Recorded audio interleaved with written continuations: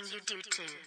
Think about all the awesome things it gives us. A vast communication network, innovative businesses, a platform to freely speak or challenge powerful governments, and hundreds of hours of cat videos.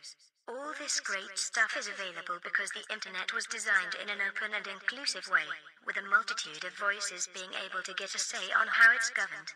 But the internet is in danger. There's a meeting between the world's governments in just a few weeks, and it could very well decide the future of the internet through a binding international treaty. It's called the World Conference on International Telecommunications, WCIT, and it's being organized by a government-controlled UN agency called the International Telecommunication Union, ITU. If some proposals at WCIT are approved, decisions about the internet would be made by a top-down, old-school government-centric agency behind closed doors. Some proposals allow for internet access to be cut off more easily, threaten privacy, legitimizes monitoring and blocking of online traffic. Others seek to impose new fees for accessing content, not to mention slowing down connection speeds, used as a pretext to internet pornography.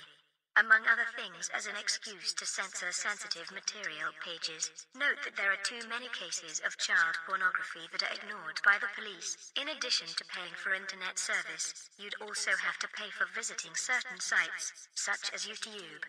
Your communications would be constantly monitored and archived, meaning the end of internet privacy. This could potentially lead to individuals becoming victims of blackmail by malicious people who control the monitoring. The internet is home to many organized social movements which fight for human rights worldwide. If we allow this, we will not be able to use the internet to organize the defense of our rights. If the delicate balance of the internet is upset, it could have grave consequences for businesses and human rights. This must be stopped.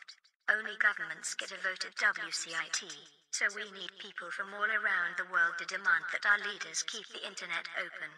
Watch the video and take action above to tell your governments to oppose handing over key decisions about the internet to the ITU. Let's use the internet's global reach to save it. We are the internet. We are anonymous. We are here to help you with your revolution.